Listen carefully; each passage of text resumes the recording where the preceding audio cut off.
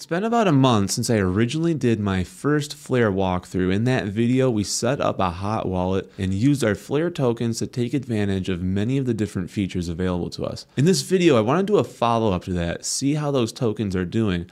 But also, in case you missed that first video, we're going to brush up on all the different features that are available to us with our Flare tokens inside of the Flare network. This will also include Firelight for those of you that are holders of XRP. All in all, I'm very excited for the Flare network. Right now, Flare sits between 65 and 70 on coinmarketcap.com in terms of total market cap. In my opinion, we're going to see Flare rise possibly into the top 10 on coinmarketcap.com. And this is because I believe that Flare has the best DeFi platform in all of the cryptocurrency space. And that even includes XRP. The things that they've developed over at Flare Networks is truly incredible. We're going to dive straight in, but just in case you missed the first video, I will have that linked at the end of this one. It's a lot more comprehensive in terms of setting up the hot or cold wallet. Because I've already set mine up, we're going to skip that element in this video. Now let's dive straight in. So first and foremost, you can access the Flare network simply by going into Google or in any search engine and typing in Flare network. From here, this is their home page. The features that we'll be looking at in today's video are under Participate, where it says Delegate and Stake, and then also Products, where we see Flare Assets. This will also enable us to get to Firelight. We'll cover that one at the end of the video. For now, I want to stick to Participate. I want to show you guys the delegation and staking features that are available here on the Flare network. So we'll simply click on this button right here, and it's going to take us to another screen.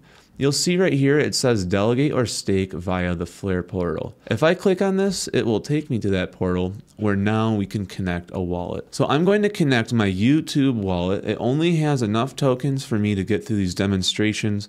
This is not my primary wallet. So right here in the top right corner is the connect a wallet button. When I hit connect, I'm going to get a few different options here. Because I'm using a Bifrost wallet for this video, I'm going to click on Wallet Connect right here, which is the second option down. If you have MetaMask, Coinbase, or Ledger, those are other options available to you. You'll notice if I click this, there's a whole bunch of different wallets that you can choose from. My primary wallet is the Decent Cold Wallet, but for the purpose of this video, I thought using a hot wallet would be more simple. So I'm simply going to pull up the hot wallet that's on my phone. I have my screen recorded right now. I'm going to hit the connect button, and that's going to pop up a QR code scanner. Once I hit this QR code right here, I simply hit connect, and voila, we're going to be good to go. Now, once my wallet's connected, you're going to see here, I've got this blacked out on your end. You're not going to be able to see my wallet, but in the top right corner where it used to say connect is now your wallet address. You'll see here on the staking tab, this always is the default tab, by the way. When you log in, it'll take you to staking. In order to stake your Flare, you need to have a minimum of 50,000 tokens, and you have to stake for a minimum of 14 days. Because this is just my test wallet, I never actually put that much Flare on it to be able to participate in staking. On my primary wallet, I am staking my Flare tokens. You'll be able to see if I should be able to at least pull this up. Yeah, so let's just say I had 50,000 Flare to stake. What you're going to do from there is select an FTSO provider. Later on, I'm going to show you guys an analytics page that shows you all the intricate details of the FTSO providers that you can choose from. Essentially, what you're doing is lending your Flare to any one of these FTSOs. It's going to be locked up for a minimum period of 14 days, but it's up to you how long you want to have it staked beyond that. It's also up to you how many tokens you want to stake. Just keep in mind that as far as staking goes, there are going to be FTSOs that have a limit to them. So if they're at their limit, you won't be able to contribute more. You may have to play around with this a few times to get the FTSO that you desire to work. Some of them might be full, so it's always good to come back and check at a later time if the one you want to use doesn't have any more room. Take note here in the middle, we have this box that says it has a $50,000 minimum and a 14-day minimum, just in case you missed it. So this is the staking page. Now we're going to jump over to account. Now this is where the real fun begins. Delegation is currently more popular than staking, and here's what you can do with delegations. Every 3.5 days, you can get what's called an epoch. You'll see that right here where it says claim flare. Every 3.5 days, there's going to be more flare added to this pile. This right here is a flare drop, and the last flare drop goes live on January 30th. But I do believe there is a lock-in period. So if you delegate now, I do believe that you've missed that window to be able to participate in the January 30th airdrop. It doesn't hurt to try. One way or another, I do believe that delegating your flare is a really great idea. So if you do get your flare drop, it's a win-win. Otherwise, you'll do just fine getting your FTSO delegation rewards. So this is basically how it works. When you inject new flare into your wallet, you're going to see it in your flare balance. From there, you click on wrap, and you can either use a slider to choose from 0 to 100%, or you can type in the exact number of flare that you want. Now, in the previous video, we did all of that, so I'm not going to load any new flare onto my wallet at this time. You can check that video out if you want to see it from start to finish. Once you have your flare wrapped, you're going to see it added to the wflr balance. As you can see right now, I've got 600. And you'll also see down below that my FTSO provider for this test was Flarebus. If I wanted to redelegate, I can simply just go to the list.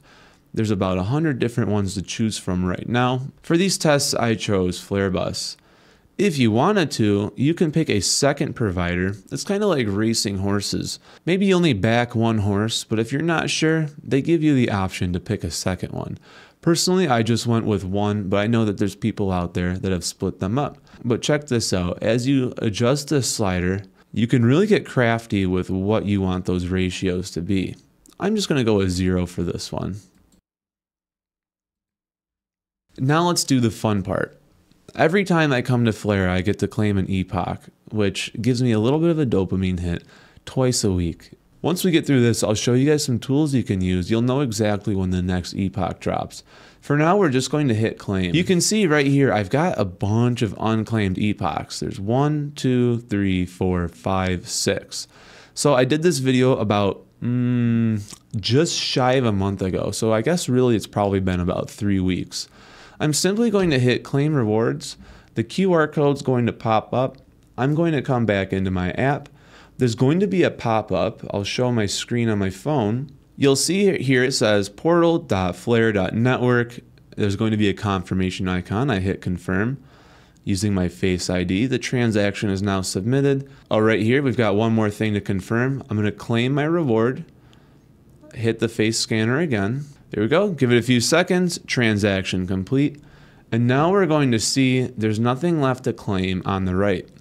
This functions the exact same way for the flare drops. I'm going to go hit claim. You can see I've got 1, 2, 3 unclaimed. Well, this is interesting. Maybe you guys will qualify for the January 30th flare drop. It doesn't hurt to try it. I'm going to go here. I'm going to claim my distributions. Once again, I get the QR code scanner. I go to my phone. I hit confirm. And we give it a few seconds, about 5-10 seconds. This thing should process. Waiting for network confirmation. So there we go. I do this, at least in the case of the delegations, I probably check it on my main account about once a week. And then the flare drops, I just make sure to check in, every 30 days. If you don't claim them after 90 days, they do go back into the pool. So make sure that if you do get involved in this, and I recommend that if you're a flare holder that you do, just come in here and make sure to claim them every 30 days. By the way, disclaimer time, I am not a financial advisor. This channel is for entertainment purposes only. In addition to that, I've got no connection to Flare beyond just being a loyal holder of their token. I'm not related to Hugo Fillion in any way, and I've never made contact with anybody from the Flare network. So moving on, the next fun thing for us to check out is going to be Flare assets. So if you wanted to get the Flare assets, we're going to go back to the main page. We'll hit products and come here to Flare assets. Now this will take you to another screen where we will drag it down.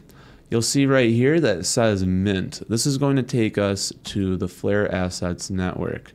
Once again, we're going to connect our wallets, the exact same procedure as last time. Do wallet connect. And there we go. We got our QR code scanner. Hit connect and we are connected. So you're going to see on the main screen here, there's a few different things to look at. Right here, we've got our collateral. That's going to be under Flare. On the right, we're going to have the XRP that we've synced to this wallet. And down below, we'll have Flare assets. And there's also stable coins, but I haven't done anything with these yet. I imagine this will be more important down the road as we have more rewards. So how does collateral work? Well, in order to mint FXRP, you've basically got to fuse together some Flare and some XRP.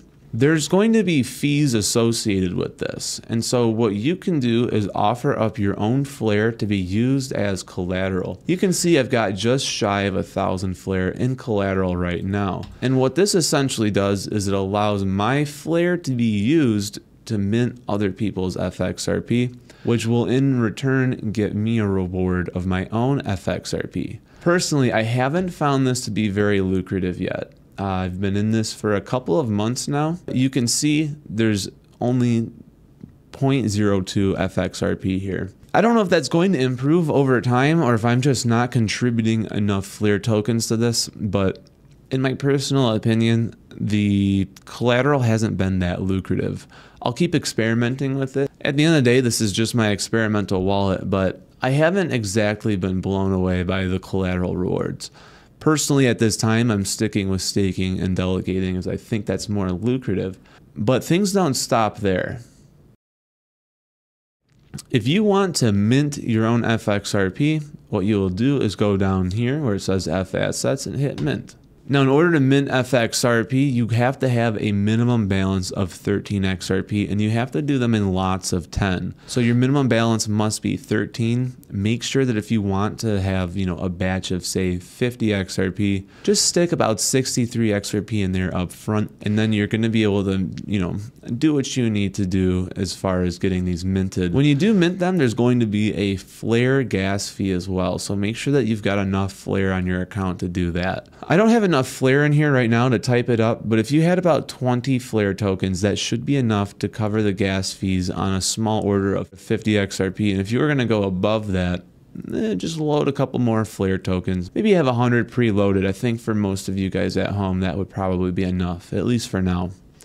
So once you have them minted, you would see your Flare assets have a balance. Well, this is where things get really fun. I'm going to take us back to the Flare assets page. And now we're going to click on stake. So this is going to take us to Firelight, where if I click on stake XRP, now I can connect my wallet. Once again, we're going to do that. So just like before, I connected through my Bifrost wallet, and now we can see my position. So I have roughly 300 FXRP in Firelight right now. You can see right here, I've already accumulated just shy of 300,000 Firelight points. These haven't been cashed in or redeemed yet, so none of us actually know what this is going to be on the other side. But Flare Network has said that sometime in Q1 of 2026, this will turn into real rewards, and at that time, we should have a better picture of what the actual yield will be. I've heard mutterings that there's going to be about a 5% yield on Firelight. Until we see it, we can't say for certain. But this is basically what I've been doing with my FXRP since it launched on December 3rd. Here's the bad news. The vaults are locked up. There's a 25 million limit on FXRP right now, and you can see on the left side here, it's full. Now this doesn't mean that you can't get in. So you'll see here, this is the outflows for FXRP. For whatever reason, there are some people out there that every once in a while, they do pull their FXRP out. Not really sure why they're doing that, but if you check back every once in a while, there's a good chance that eventually you'll catch someone who's pulled out, then you can put yours in. But otherwise, until the vault limits are increased, there's not a whole lot that we can do to get our XRP into Firelight at this time. When the vaults do open back up, you can absolutely be sure I'm going to be letting you guys know. This to me is the absolute future. I'm so excited about this. I really almost can't put it into words. Those are the things that you can do with your Flare tokens and also XRP. Now I want to give a really big shout out to ZerpTwerp6445 for showing me in my live stream this really cool page called Catenalytica. So this is really cool. This allows us to really take a deep dive into each of the FTSO providers. Not only that, we get to see a live countdown of their voting round and also the reward epoch timeline. So we're expecting on January 8th around 1900 UTC, that'll be the next epoch. They're about every 3.5 days, but you could come here and find out the exact minute that they're supposed to drop, which I think is really cool. Just to give you guys something to think about, when Flare has its price appreciation, and I'm thinking it could happen by 2030, this could be a real form of passive income that you use to fund your daily lifestyle. Maybe at the end of the month, you use it to pay off your mortgage or pay off your vehicle bill. So here in the FTSO Performance tab, we can see all of the FTSO providers. There's about 100 right now. We used Flarebus, so I'm going to jump down and find them. And let's take a quick look at all of the things that they're engaged with. By the way, if you don't know what's going on here, the game that the FTSO providers are playing is to prove to the Flare network that they're able to report out accurate and correct data as far as pricing of all of these different currencies. Basically what these FTSO providers do is make sure that the pricing of each of these different coins or assets is correct. And when they are correct, they get what's essentially called a hit.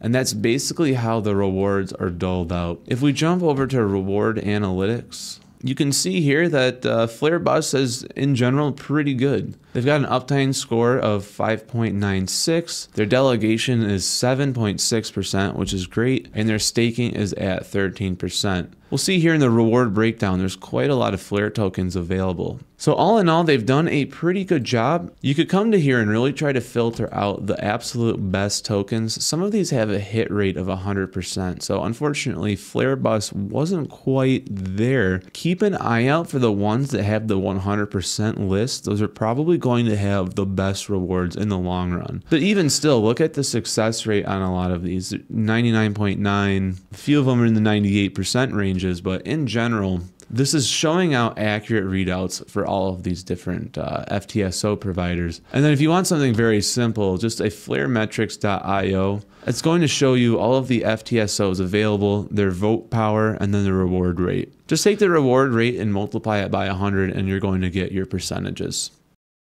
So that was our second walkthrough of the Flare Assets page. I think it's really exciting to be able to see that those epochs are getting paid out every 3.5 days. I'm excited for the last airdrop. I really do believe that the Flare network is the future of DeFi, which means that once the Clarity Act passes, I really have a good feeling that Flare's price is going to shoot way upwards. If you've been watching my channel, you know that XRP is my favorite coin. I would say Flare is probably seated at number 2 or number 3 along with HBAR. These are going to be very good coins to be holding in your own portfolio. Not financial advice, entertainment only. Hold on to these and I don't think that you can be done wrong. I'm going to start wrapping up this video. If you do have questions, the best way to get them answered right now is to join my live stream. I stream every Monday through Friday at 11 a.m. to 1 p.m. As this channel grows, I'm just shy of 7,000 subscribers. It's getting harder and harder for me to reply to each and every comment. If you join the live stream, there's a very good chance I'll be able to address your question directly. If you're not able to make the live stream, that's okay. I'll still do my best to get through the comment section. Make sure to like the video, also subscribe to the channel. It'll let you know when those live streams are out. And in general, it'll help get you plugged in with the XRP and Flare community. Beyond that, if you really want to help me grow, the number one thing you can do is share the video. Video shares are the number one thing that YouTube looks for when deciding whether or not to give a new channel a major algorithm boost. So all of these different things help me grow and it helps me get this information out to more people. Like I said in the beginning of this video, if you check in either of these corners, you should see a video showing you how to set up a cold wallet and another video showing you that original Flare setup. Check those out if you need a little bit more guidance to help get started on this. I trust the Flare network. I think it's safe to use this platform, and I really hope that a lot of you guys can get involved in the DeFi space because we are so early on this. I don't know if everyone can comprehend just how great of an opportunity this is. With that, I'm going to leave this here. Hope you guys enjoyed the video, and I'll see you in the next one. Take care.